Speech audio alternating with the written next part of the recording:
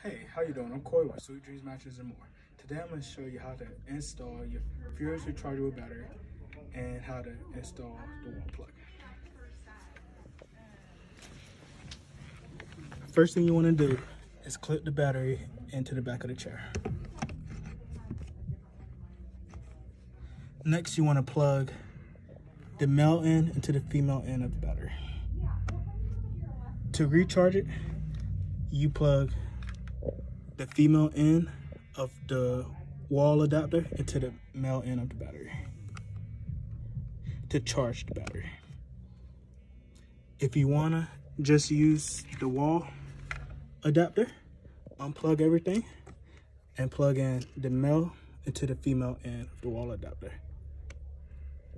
Close the back of the chair and enjoy here at Sweet Dreams Mattresses.